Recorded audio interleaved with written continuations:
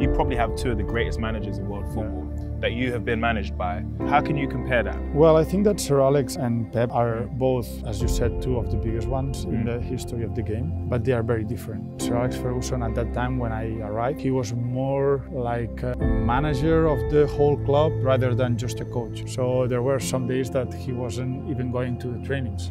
He was staying in his office, controlling the whole club. I don't know, young players that were arriving, they need a home, managing absolutely everything.